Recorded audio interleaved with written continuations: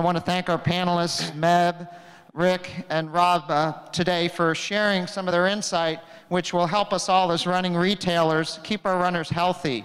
So just a quick bio on folks here. So Rob DeFilippis from New Jersey has owned Runner's High since 2001, is a USATF coach, and also has coached at the high school and collegiate level.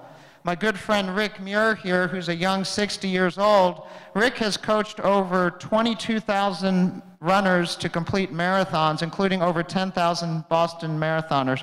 If there is a Guinness record, that probably is it. And he's 60 and he's training for 100-mile races. So he's a good example of staying well and healthy into your years. And probably the best example that we all know in the world right now is Meb Keflezighi, who just finished his professional career at the 2017 New York City Marathon.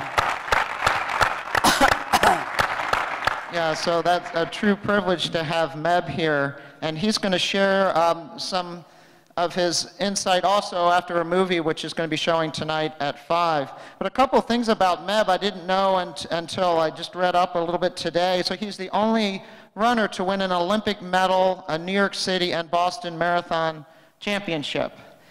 He's the oldest U.S. Olympic marathoner of all time. And he's co-authored a book called Meb for Mortals, which is really his secrets of 20 years of elite running. So he'll share some of that with you today. A little of my background, why I'm here asking these guys questions. I'm a physician by training. I'm a family physician at West Virginia University, but I also own a small running retail store in Ranson, West Virginia, and I have a couple of my team here.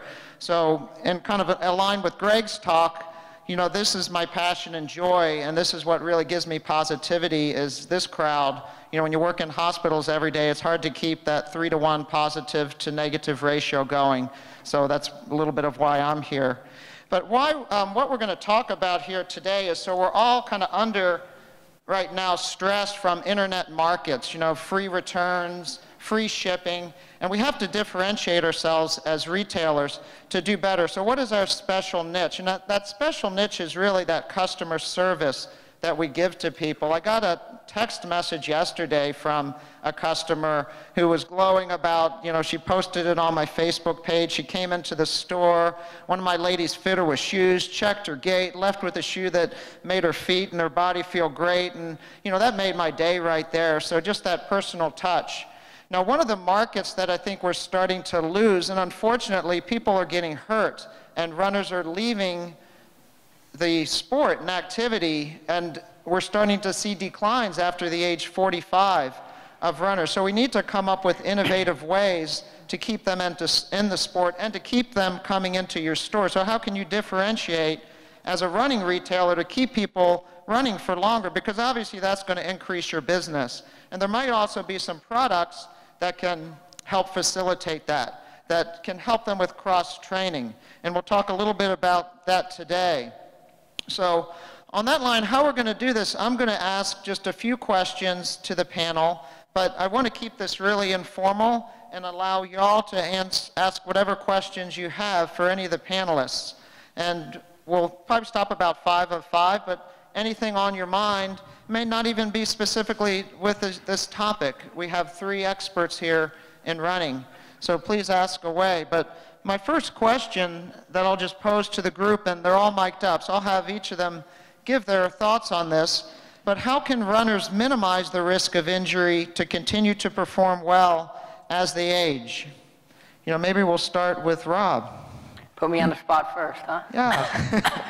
I think with the technology of the shoes and everything ever evolving, and obviously we could stand up here and talk about soft surfaces and minimal shoes and maximal shoes and things like that. But I think, with the purpose of the topic today and where we've come with technology and things like that, it's, tremendous to talk about an elliptical or a zero runner where there's no impact on the body, and it allows you to recover pretty quickly. And I can speak from my own experience at 46, having had back surgery 5 years ago. I can't go out and necessarily run a 20-miler anymore.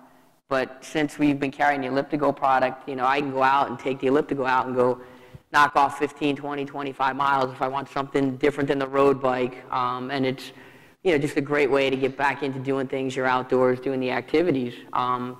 So I think that's one of the big ways, and as a retailer in the industry, it's a great way to get other customers in the store. And you see those people that come in on a basis and say, oh, I can't run anymore, my knees are shot or my hips are shot. But you can see it in their face that they just miss it and they want to get back and have an outlet or an activity to it. So I think this is a perfect example with things like this, with giving people that opportunity again to do some of those things. Before I get Meb's thoughts, I'm just going to share a short story. I met Meb 2016 Air Force Marathon, so I got to hang out with Meb before heading out for 26 miles. And Meb, I think, was doing a 10K and then probably going out and doing his own run. But as I'm coming in that marathon, I was suffering a little bit coming in, and I was thinking of, gosh, I got to talk to Meb at the finish. I got to finish this thing strong. So I finished the race okay. And I want everyone to do this with me because it's late in the day. So I crossed the finish line, and everyone kind of stand up for a minute. All right, and now you're going to drop to the floor and give me 5 push-ups, okay? Better do it, I guess. All right. 1, 2, 3, 4, 5. All right. Okay, maybe that's part of what keeps Meb strong. And I was able to get back up. That was painful 5 push-ups. But, so Meb, what are, you watch not just with your own body, but you train with high-level runners too, beyond just the recreational runners. What are some of the things that you've seen people do, from around the world to keep them? You have 20 years of elite running in the sport, which is rare. Most people are done by age 30. Well, thank you, and great to be here. Who did not do the push-ups? Raise your hand. Okay, more people did it, so I'm glad. That push-up started because of the Rio finish. I stopped 7 times, and at the end, I slipped and fell, and I'm like, really from that finish line, I'm like, are you kidding me? And I dragged myself to the finish line, and I did the push-ups to just let the people know in the audience that I was okay. And then literally, I realized that by me dragging myself to the chest of the finish line, but my timing chips were behind me, so it cost me about 4 or 5 seconds probably, but so that's the humor in that. But no, it's just, I think doing the small things that makes the big difference. As Rob alluded to, for me, it's been the elliptical for many years, because instead of doing the evening runs, as an elite athlete, we train twice a day, and those 4 or 5 mile run in the afternoon, I'd rather go 20 mile on elliptical versus trying to minimize the risk of injuries, the impact, and also for the recovery for the next day. So soft surface, cross training, and rest, because you, as you alluded to, 45 years older or older, that you become almost like an elite athlete. You have to take care of your body. It's an investment that you are making. If you don't invest on your body or in training and then cross-training or maybe even a little bit of drills or icing or physical therapy, then you're going to hate it, because if you get injured, the recovery, speeding of the recovery of the injury is going to be extra long. Therefore, you're not going to come back faster, so you're going to be in trouble. So as an elite athlete, we have to invest in our body, and as we get older, we have to do the same thing. So I think the best way to do it is just listen to your body. If you say, oh, my Achilles is sore, or my hamstring, or my IT, if you're touching it, your body and the mind is not together on the same page. So you'd rather take 1 day off than take a whole week off or 2 weeks off or never get to the starting line. So that's the best advice I can give. And I'll pass it on to Rick, who's coached 22,000 people. So when folks come to you early in a season, what do you tell them? And I don't know how you would feel about following Meb, but I hope you'll listen to me just for a moment. Being 60 years old and injury-free and loving running, I said at lunch today, I love running today as much as I ever have. Having coached 22,000 runners, I would say that the #1 thing people should focus on is improving their running economy and efficiency. That is so overlooked. You never hear a runner say, I'm going out to practice. They're all going out to finish their run, and they tend to be too quantitative. I was with Mark and Dr. Phil Maffetone a couple weeks ago in West Virginia, and I've totally changed my training approach. I think technology has been a blessing, and it's also been a curse, because we go out and we have a specific pace, whether it's an interval run, a tempo run, that we want to accomplish, and we tend to focus more on where we are relative to our goal. But the reality is, I have now taken the formula of 180 minus my age, 60, so the number is 120. I don't exceed 120 in over 90% of my training runs. Now, when I first started doing that, my average pace went from 7:45 to 10:45, and it seemed absolutely pedestrian, but Mark and Dr. Maffetone assured me that over time my pace would improve. So this morning I went out for a 5-mile run along Lady Bird Johnson Lake, and I kept my heart rate at 120, and my pace now is 9:05. So I'm moving back down in speed, but I'm keeping the level the same. So I think the lesson is we need to run slower in order to run faster. I think we also need to do a better job of listening to our bodies, and one of the best ways to do that is monitor your resting heart rate each morning before you get out of bed.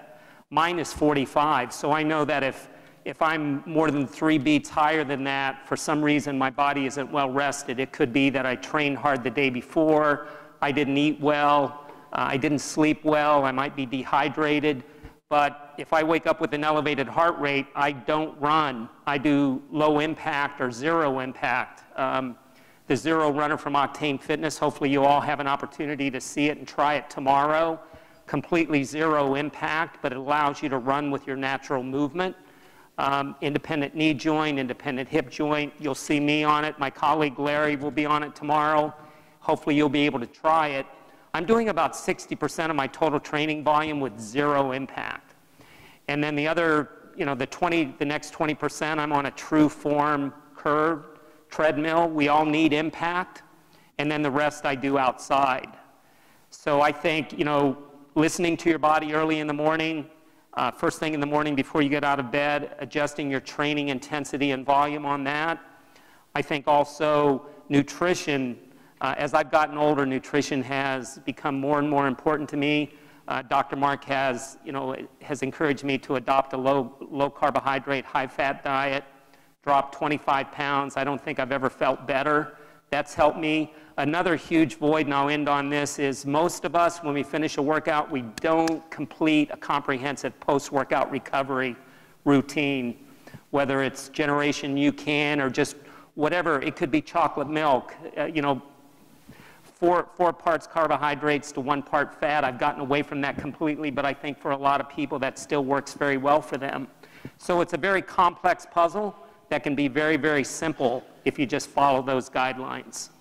We'll go on to the next question here. I'm going to ask a couple more, then we're going to open it up to y'all. But, are runners totally committed to running exclusively now, or are y'all starting to see people more open to cross-training, even amongst those people that are just hardcore runners? So what do you think, Rob? What are you seeing there? I think people are more apt to try different things. It's, in some cases, maybe getting them to try something different or get some exposure to it. I know from the ellipticos, if we put them outside the store on a nice day, you'll just have people come in like, wow, what is, just the intrigue factor alone does that. But I think as a population, we're just getting smarter and understanding that, doing the same thing over and over again, it doesn't necessarily work. And, as Meb being a perfect example here, making the Olympic team at 40 years old, I remember sitting in Austin 3-4 years ago, I think, and you were 38 at the time, and we were talking about various things, and elliptical came up in a conversation, and he looks at me and he says, I'm going to make the Olympic team at 40, and it's because of the bike. And I'm like, wait a minute, okay, kind of tell me a little more about this. And he was 100% adamant that, he wished, I think his exact quote was, I wish I had this 10 years ago. Yep. And I never forgot that conversation with him. So, this is just a perfect example right here of somebody that had success with doing it. And I see it back home with some of my high school runners as well. Initially I bring out the elliptical and they're like, whoa, I'm not riding that. What are people going to say? And then you get them on it. And our best girl this fall in the high school cross country team once a week at least is coming, can you bring the bike tomorrow? Can we ride the bike? And so it does work, and I think it's opening up our eyes to some various ideas to keep us healthier and better overall. So Meb, you actually ride this thing out in general public, but are you seeing like the Kenyans now kind of covertly using these things, or is this unique to you, at your level of running, people using things like Elliptigo or Zero Runner or other things, not just when they're hurt, but as part of their maintenance? No, I mean, I know the Kenyans probably don't have it. It's an advantage that I have. But how many would like to have I have my Epson watch here, but a GPS watch, would you like to have it long time before it got invented? Absolutely. So with the elliptical, it's the same thing. I think for me, it was, if I can stay healthy and consistent, I can produce results. But if I get injured, then I'm gonna, play catch up, and then when you play catch up, you're gonna get re-injured, or you're gonna come back too fast and call yourself into a problem. So the elliptical, like Rob said, yeah, I said I wish this thing was around way before, because I didn't go to Beijing in 2008. And if I knew I had that then, I could have potentially trained instead of trying to come back too fast, try to make the 10K team, and I didn't make the 10K team, and I had to put a chest fracture for the marathon. So I think I love riding in San Diego. I live in San Diego, so it's a year-round place, and for those of you that are in a cold place, it's kind of hard maybe, but for me, I ride from my house. I go around Mission Bay Park, Pacific Beach, and then climb up the hill. So sometimes you love going down the hill. It takes you about 3 minutes to get down. It takes you 15 minutes to get back up. But that's the beauty of it. And when I'm in Mammoth Lakes in the wilderness, I ran into bears or deer and things like that. I don't know what they think about it, but it definitely is getting me fit, and no impact whatsoever. I think that's the beauty of it. And also, as we are type A personality, to this day, I know I should have taken maybe like the last 5 years or so, maybe one day off, but I never done it, because you think you're missing out kind of thing. You think you're missing out, but having that elliptical there, I think it's been an advantage for me, just because I said, no more evening runs. I'm just going to go my elliptical. Instead of going for a 30-minute run or 35-minute run, I'll go for 2 hours on elliptical. And, people look at you, what is that thing? And I guess the kids love it. And I'm like, what is that thing? Mom, Dad, can you give me one of those? I'm like, good. And we need to make a mini elliptical for the young kids, But I think it's you are so tall, and going the boardwalk or in the streets, people just, it's different. They want to have it eventually. And Rick, are you seeing people more open-minded to doing other things, not just when they're hurt, but on the front end? I am. In your groups? I think runners obviously love to run, and it breaks my heart when I see people out there running with straps and all sorts of things to help them run. They love it so much, they're willing to risk their long-term health. I've always said a well-timed and much-needed rest day is as important as a great workout. And I think that's a good guideline for everyone to embrace.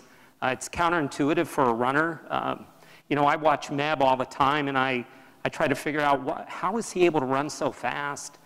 And I use slow motion video, and it's amazing how little contact time he has with the road. And I think that's the key to success. It's running like a little old lady on a frozen lake. You don't want to fall. You just want a short stride, high cadence. And I tell my runners, imagine that you're running through puddles and you're trying to keep the splash to a minimum. And if you're mindful of that, you're going to improve your running form and efficiency, as I said before. But having coached 22,000 runners, I understand them really well. I'll stand at mile 15 of the Boston Marathon every year, encouraging the 400-plus runners that I'll have in the race. And I know what each one of them is thinking. I've got 11 more miles to go. And they get to 16 miles, and they've got 10 more miles to go, and they're always living out there. And in general, we're always living out there. We're living for the weekend. We're living for our next vacation. But it's right here that counts, and that's so true with runners. It's what you're doing now. Think of yourselves as an airline pilot. A pilot gets up to 35,000 feet where there's less turbulence, and they start trimming the plane. We're no different. We get at that pace where we're really comfortable, and we should start trimming. how we're carrying our hands like we're holding butterflies that are fluttering in our hands. Yet I see, and mostly women are guilty of this, they're like prize fighters. They get their shoulders up and tight, and then they cross their center line. And if you just go out and try to relax, run at an easy pace, and really enjoy running and be mindful of what you sound like, you're less likely to get injured. You're going to be more efficient. That's why I'm an advocate of taking regular walk breaks. You wouldn't go to a gym and get on a bench and try to do 30 consecutive repetitions. You might be able to do it, but the law of diminishing return kicks in after maybe 10. But if you take a break, let your heart pump blood carrying oxygen to your major muscles and do 3 sets of 10, that works perfectly. We should adopt that same philosophy for running. So yes, I see people, especially injured runners, they become the best students. They're more receptive to taking rest days and not running on consecutive days. And people my age, I really don't think it's a good idea to run on consecutive days. I've not tried the elliptical, but I'm certainly interested in it. You'll see me in the Octane Fitness booth with the Zero Runner. I do 60% of my miles on that, completely zero impact. So I think that's going to help me extend my running career for hopefully as long as I'm alive. Rick, how is this for the puddle? No? Not too good? No. As a fellow coach, I help a lot of military people. So you said that there's 10 miles to go. Another way you could frame that in people's mind is there's 9 and change. And then there's 8 and change. Right. I don't know what Meb's thinking when you see 5. Oh crap, 5 to go. But 4 and change sounds a little bit better. It does. Another question, just how do you all see like a running retail store being part of this? Because they come to us to learn about running, but there's bike stores and fitness equipment stores and, different, things that you can go to department stores now and get stuff. But how, we've got one retail owner, coach, and an athlete, but maybe how do you see a retail store helping, whether it's education, having alternative products? Do you see a growth in this area? I mean, I do. I think as long as you're open-minded to it. I mean, we sat here earlier and we heard a couple different lectures, and all week long you'll walk through the room and you're going to hear retailers around the country say, I'm selling against Amazon, I'm selling against the big box guy down the street, I'm selling this and that. And at the end of the day, we are specialty and we're a niche and we're supposed to be, as a retailer, providing a service to the customer. Well, this is all a perfect example of you can't get an elliptigo or I think a Zero Runner at Dick's Sporting Goods. You can buy it directly from Elliptigo, sure, but if you want to come in and physically feel the product, try the product out, just get more information about it, where are you going to go? So from our perspective back in New Jersey, we have 2 locations and the bikes are there, and like I said earlier, it'll bring people in off the street just curious what it is. Almost any time I take the bike out and go for a ride, 3 or 4 people will send an email to the Elliptigo site or call the store, hey, I saw this guy on I don't know what it was, but what is it type deal. So it's not, the nice thing is it's not a large investment. You're not tying up a lot of dollars on it, but it's a great way to get customers in. It's a great way to engage them in conversation. And I'm not going to kid you and tell you that every person that walks in the store and asks a question about an Elliptigo buys the bike. But I can tell you over the course of, I think we've had the bikes now 3 years, there's some people that came in a year ago, 2 years ago, that now have done more research, have seen it a little more, and they have come back and bought the bikes at different points. So I think in an industry where I don't want to say we're trying to reinvent ourselves, but we're trying to find a way to keep ourselves relevant, keep us on the forefront of what's going on. This is a perfect example of something that's an opportunity to do that. And we'll have customers, it's not just people within 5-10 miles of the store. We've sold bikes to people that have driven an hour, hour and a half and come up to get the bikes because fortunately for us right now, there's not a lot of guys carrying it. So Dave over there at Haddonfield, keep resisting a little bit. We'll take the South Jersey customers up north with us. But yeah, I think you should be open-minded to it, whether it's an Elliptigo, whether it's a Zero Runner, whether it's something else that's going to evolve next year, 2 years from now. If we can do something that's different and separates us, what's the downside to it? I think they cost less than Springsteen tickets on Broadway. On Broadway they do, yes, you're right. They are cheaper than that, and what you tell people is, it's like buying a road bike. but it's something you're going to have. You buy a gym membership, you keep paying that gym membership month after month after month. On an elliptical, you buy it, and it's yours, you own it, similar to a road bike. Yeah, there's a little bit of maintenance, just like a road bike. You may get a flat tire or something, but it's your product, and you keep it over a period of time. So, Rick or Meb, any role you see in like your local running stores with this? I don't know, in San Diego, do any running stores carry, you know, zero runners or ellipticals? Have you seen? I've seen the elliptical quite a bit. Haven't seen the zero Like runner. climate is a good. But I think the bottom line is customer service. I mean, it takes a village to raise a child, and the run is our baby. So there's so many people local that want to be able to want to get your product. And as long as you can have lectures or educate them and influence them in a positive way, I think runners are very loyal, personally. And you want to be able to just, how do you get them to the store? Once they get to the store and show them that, hey, they've never done a 5K, they're going to do a 5K, 10K, half marathon to a marathon, take them to the journey. If you take them to the journey, and the best satisfaction they can get is a customer service and thank you, and they want to buy your product because, whether it's a Skechers or any other shoe company that is there, it's the best, the best shoe there is for them, and they're going to come back and say, hey, I want to see Rob, or I want to see that person who's in the store. I done that when I was in high school. I went to the local shoe stores and be able to buy them and things like that, and I still like to do it. It's just because that, for me, that human interaction is priceless. And if you're there to tell them no, because some of them are so nervous to come to your store, oh, I'm not a runner, I'm not a runner, I'm not a runner. And then when they come out, they're like, that was a cool experience. It's like, I can't wait to sign up for a 5K. And you want to do that magic for them. And once you do that, they're going to keep coming back and to a longer distance. And every time they run those 300, 400 miles on those shoes, they make sure they return to you. And, I don't know what the secret is, but you need to have a community or employee meetings and all those things so how do you attract those people and have fun. If they have fun, they're going to come coming back. Meb, you said this at the Air Force Marathon a year ago, and this was epiphanal. It says everyone should do one marathon and the rest is optional. Yep. So I think that's a good, a lot of customers, they always want to have a goal. But I think everyone kind of always want to knock that off, do one, but then after that, we want to keep them healthy, because some people don't do that in a healthy way. They put a lot of hurt into their bodies. But Rick, any thoughts on? I'll be brief so people can ask questions. Go to the audience. I completely agree with Meb. I think it's all about customer service and creating your store as a resource for people to come to, have fun, to learn, to cultivate friendships. It's all about community, and the analogy of it takes a village to raise a child, I think, really resonates with everyone in the room.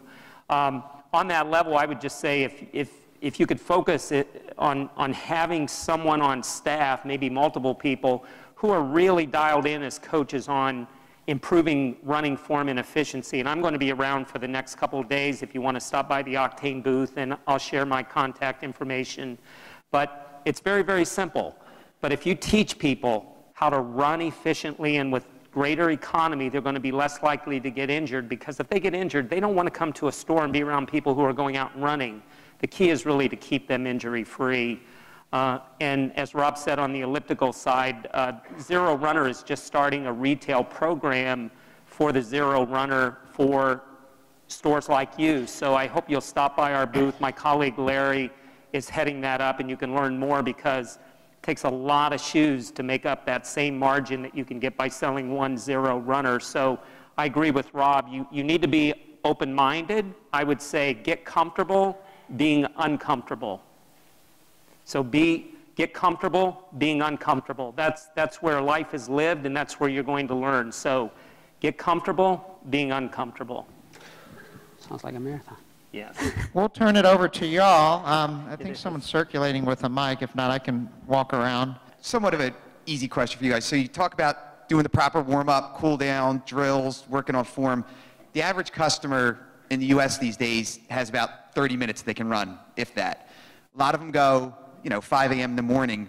How do you recommend them trying to do all these little things added things that would make them healthier when they only have 30 minutes? Do you tell them only run for 15, use the other 15 for that stuff?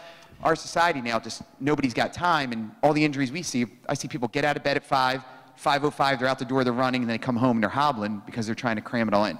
So how do you tell someone with 30 minutes how to get everything in? I'll just give a real quick answer, and then I'll let my fellow panelists offer their insight. As a running coach, I look at all the data. And 99% of the runners that I see, whether they're 30 minutes on their lunch hour before they go to work, their first mile is their fastest. Their last mile is their slowest. So rather than spending a lot of time, maybe a little bit of time doing some dynamic stretching, I would much rather they go out and run slow. By slow, I mean 60 to 90 seconds slower than they expect to average for the remaining miles. And then maybe spend 5 minutes, 5 to 10 minutes. So you're talking about a 20-minute run out of 30 minutes, but that extra 10 minutes on post-workout recovery is going to pay much higher dividends than running for those 10 minutes. The worst thing they can do is just run for all that time and shut it down, not refuel, not rehydrate, and then just go on with their day. So I would just say start slow and then end with maybe 5 or 10 minutes at the end to do the post-workout recovery.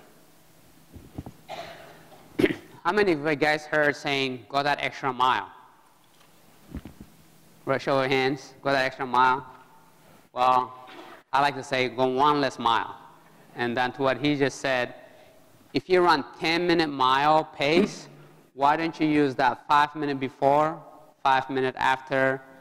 Whether it's, I like to use it for stretching because hydration can be done in the car or whatever, at work, and nutrition can potentially be done there. But the 4 or 5 minute before for a run, the Achilles, the calves, the hamstring stretch, and then a little bit the same thing afterward will give you consistency, longevity, and results. Because if he says, oh, I got to run 30 minutes and you run 27 minutes or 28 minutes and then 2 minutes to shower and then go, it's not going to work. Because I see so many people that they run, it breaks my heart.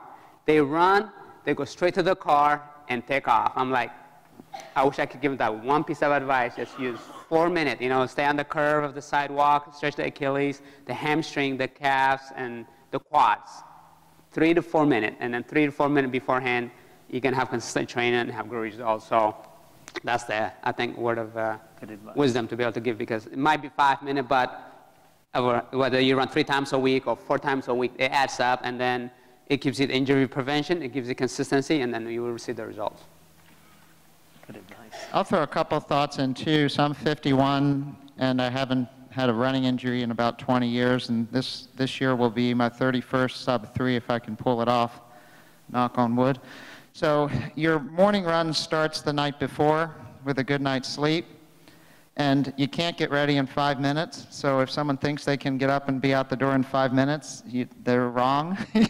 So sometimes you just have to tell them they're wrong. So I have a 5 to 10 minute mobility routine in the morning to get my creaky body at least mobilized to go run while the coffee's brewing. Have a cup of coffee. And I have a dog who's about 9 years old and pretty slow now. So the first 5 to 10 minutes is with my dog. Come back, drop my dog off, and go for a run. So I don't think, if it's something valuable in your day, it actually is going to take more than a half hour. And I think George Sheehan said this, you're on the first half hour for fitness and the next half hour for you. How many of y'all are happier if you're out there an hour than a half hour? For some reason. You don't know why. So sometimes you just tell your customer, yeah, you just got to go, you turn off your damn cell phone. You got to go to bed earlier. And if you just start getting up earlier and doing that, it actually invigorates you and gives you energy the rest of the day. So getting up that half hour earlier, if you get a good night's sleep and you sleep well, gives you more energy, because the goal is to have energy through the day. The running is our leisure and the running's the relaxation, so we can go through the rest of the day. But just sometimes turn things on their head and make it, help and be empathetic with your customers to try to make it fit into their crazy busy life. Other questions back there?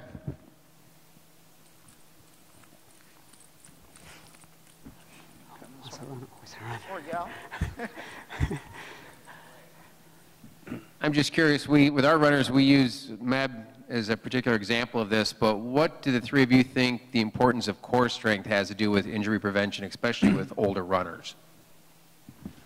I think core is pretty important. My coach, Ed Ramos from high school, always said 50 push-ups, 125 sit-ups. Until that's done, workout's not over. So I use that mentality personally to just, I think being tall, tall and mechanically sound system, we know when you get fatigued, it's not, we want to be relaxed. We want to be relaxed. How can we be? And you don't want to be, if you're doing half marathon, you don't want to be breaking down at 6 or 7 miles. You want it as long as you can to mile 10 or 11. And in the marathon, the same way, mile 20, mile 23, you still want to be able to say mechanics and stride, low cadence. You'll be able to just formulate your tunes. And those things happen in training. And I think whether it's push-ups or core workouts or, whatever that you think is going to help you. I mean, I talk a lot about methomortals, about neck exercises. You want to keep your head, most weight in the body is the head. So if you can keep that, I wear sunglasses to be able to just keep my, erect eye level straight forward versus when you get fatigued, we go down, we look our head down. And that's it's going to overstride because it's going to arch our back or, all those things are together. So you want to be able to just be tall, and core is a great way to be able to do that. For me is planks is a great way, sit-ups, push-ups, and then a little bit weights more for ligaments and muscles versus trying to get big. I think it's a great question, and I really focus on improving my runners' mobility, flexibility, balance, and core strength. Runners just want to run, and so they develop this big engine, and then they have a weak upper body or they have a weak core, and that's analogous to shooting a cannon from a canoe. You need a base of stability. So, that 5 minutes after a run, I tend to do my push-ups and my sit-ups and my core work in that time, and then I refuel and rehydrate. So I think it's extremely important, especially when we get tired if we're running marathons. I have pictures of runners at the start of a marathon and pictures of them at the end, and the only thing I recognize is their clothes. Their form has diminished so much.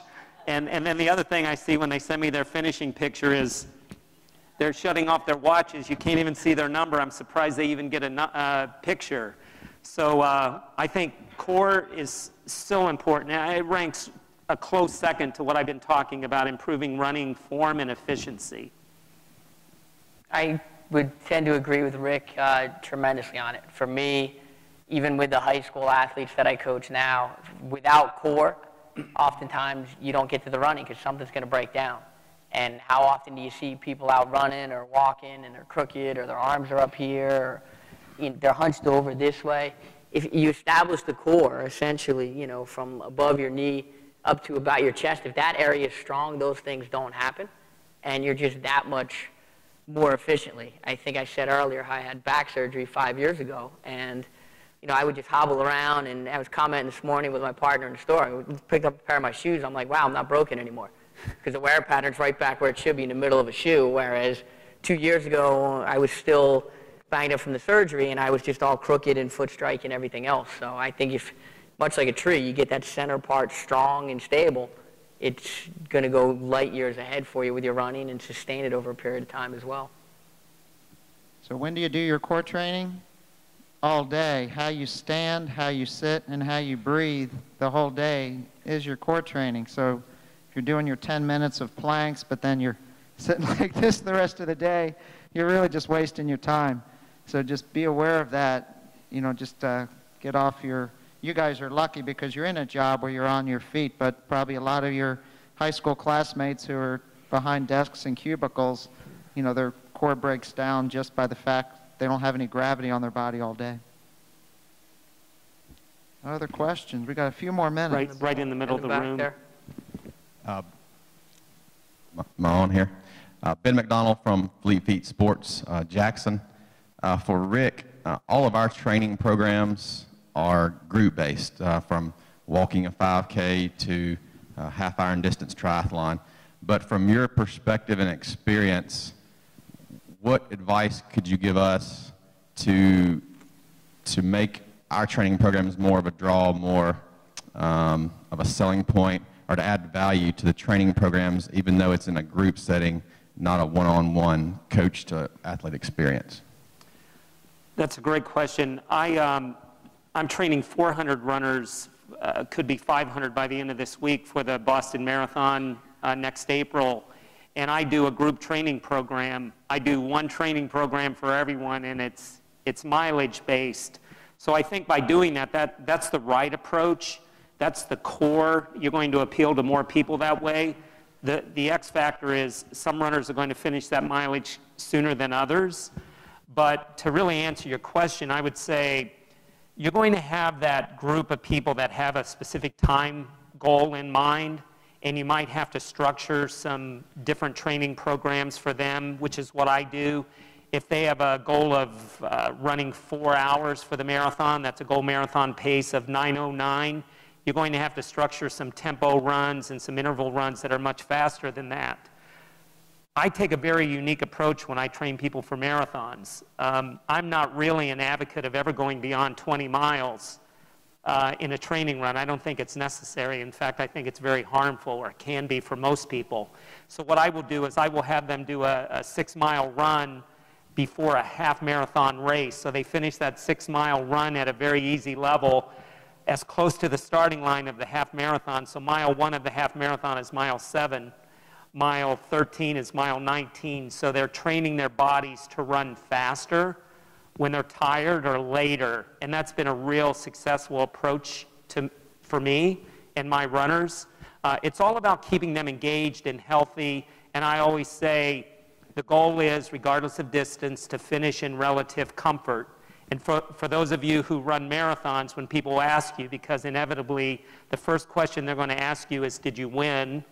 And then the second question they're going to ask you is, what was your time? The answer should always be, it was the time of my life. And that silences all the critics. But if I didn't answer your question specifically for you, I hope you'll track me down at the end or over the course of the next 2 days, and I'll give you some more information, okay? But great question. I helped with the team in training in Denver. Didn't have as many runners as Rick, but we really slowed them down and had them walk every mile. So if they finished those weekend-long runs without being a complete disaster the rest of the weekend, they tended to want to come back. So we used heart rate monitors, slow the F down is really what it was. But we had them walk, we were on a trail that had a little milepost, and every milepost, walk a minute. And the data actually shares that unless you're running faster than a 3-hour marathon, most people will go faster, and certainly with less pain, if they walk about 30 seconds every mile. So just play with that yourself, because somehow we're all we feel like we have to run the whole thing until we're driven to walk by our fatigue. But if you walk early and often, then maybe you can smell the barn 3 miles to go and you can say, I'm just going for it. But that's actually a pretty good feeling if you're there. I also know that people run faster when they don't wear a watch. And it's really hard to get runners not to wear a watch, but the people that I coach have to sign a contract that they will not wear a watch in the race. A watch leads to inefficient pacing, and it burns fuel very inefficiently. So not going with a watch and just running how you feel is the best approach. And I'm actually moving away from the Yasso 800s, the interval runs and tempo runs, and just running the majority of the runs at a low aerobic level so that you're actually burning fat rather than sugar. And then if you've got a goal, a race in mind, then as 6 weeks out from that race, maybe introduce a little more specificity. But in general, I think we are overtrained. I think we're running too fast too often. We need to slow it down, and I'm a good example of that. And I owe it to Dr. Phil Maffetone and Dr. Mark Cucuzella. I put a smile on my hand. That's it. That's my watch, where the watch should go. So unless you got to catch a train or your plane, you really don't need the watch. I mean, do you wear a watch in your competitive races? I mean, even though you may have one, do you pay any attention to it? there's a little difference of opinion on this one here. Yeah, So no, that's what's good. I definitely wear Epson watch. He's got a nice Every watch. race. As long as on the track, I never did, but on the road, I do, because if somebody makes a move, and if they ran 4:25, I'd rather know we ran 4:25 or 5 minute, whatever it is, because they can't keep that up. If they run, we're going 5-minute pace, they throw 4:40, they know they're going to go for 2 miles or 3 miles. So it tells your body, just hang in there, because if I didn't have the watch, I wouldn't know. You'd go. Right, and then two, I think if you're running in a marathon where other people have done 10 marathons and your athlete or somebody else might do the first marathon, it can be a little bit because, you didn't know that's their 10th marathon, and especially on a narrow road, they can start a little fast, and especially like Boston, it's just a little downhill, and can be a little bit of a trouble. And then for me, I do believe in a little over 20 miles. I've done personally at 20, 26, 27, not that everybody needs to do it, but it's time on your feet. At that point, really, I'm not worried about the watch, but I'm worried about covering the distance. Go out there, be on your feet for, rule of thumb is a minute per mile slower than race pace. Mm-hmm. So you're there, just say, hey, I'm going to go 22 miles or 21 miles and things like that. You can stay there just on your feet. And, I think it's confidence builder to just say, you know what, I cover 23 or 24 miles, then I can do it on race day to finish the rest of my lifetime, or to get that medal. So now you have done in training, you visualized it, and now you can go and execute a great plan on race day. Before we finish, I just want to share a real quick story about Meb. I was near the finish line of the 2013 Boston Marathon when the bombings occurred, and one of my good friends had just come out of the nearby restaurant having lunch with his mother and father. The first bomb went off, and the father lost his leg that day. And the next year, Meb put the names of the 4 people killed in the four corners of his number that day. Little did he know that he would win that day. He was certainly hoping. But if you see him crossing the finish line, Meb, you may not even know this, but there was a man and a woman holding the tape that you broke, and that was the mother and father of my friend. And he was without his leg. My friend ended up dying from all the shrapnel, but what Meb did on that day provided so much comfort to that family. Meb gets a lot of credit for finishing silver medal in the 2004 Olympic Marathon in Athens, finished, was it 12th? 2009 New York? 2009 New York. He won 2009 New York. He won 2014 Boston. But it's an absolute honor for me to be here with him because I literally travel the world, and I've been running for 43 years, and there's never been a greater ambassador for our sport throughout the world than Meb, the most humble runner I've ever met. So congratulations. Thank you for everything you do. Appreciate it. Keep all the great work you do with those guys.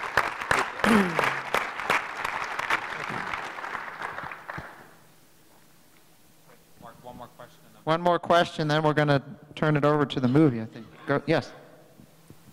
This is more of a comment than a question. There you go. This is really more of a comment than a question, but relative to one of the earlier comments that what can we as retailers do to help our customers be healthier, needless to say, what Meb experiences as a world-class athlete versus what Rick was talking about with not world-class athletes, okay? People who have jobs and families and, different life situations. I think it's important to realize that you can't necessarily apply the same criteria and advice to everybody. So when you're dealing with customers in your stores, I think it's important to do what we do as customers anyway, get to know them and see what their individual situation is before you launch into, you got to do it this way or you got to do it this way. Because they're going to listen to you. That's how much they look up to you. They're going to listen to you. They're going to believe everything you say. So I just wanted to comment that I think it's important to see where they're coming from and what their background is. I appreciate that. It's called empathy, where you just need to understand the person and their lives and what their challenges are. And but yeah, well, Mark, yeah, we're wrapping up. Yeah, it's certainly been a privilege for me too to have 3 friends up here, and certainly to have Meb here as an honored guest. You know, probably go down in history with Frank Shorter, Bill Rogers, as one of the greatest marathoners in history. And you know, I've heard a lot of people speak and engage with crowds, but Meb is probably the most gracious person I've seen, you know, amongst whether it's retailers, Air Force members, you know, so it's great to have you here, Meb. Thank you. Have a great few days.